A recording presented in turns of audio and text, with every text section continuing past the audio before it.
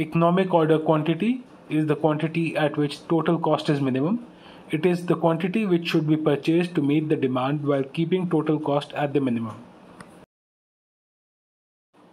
Formula for economic order quantity is equal to the square root of 2 into annual demand into cost per order divided by holding cost.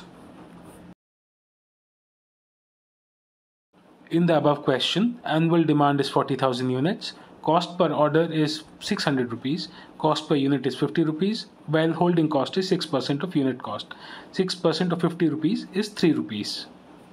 Putting the above values in the formula for economic order quantity works out to be as below. Square root of 2 into 40,000 into 600 divided by 3, which is equal to 4,000 units.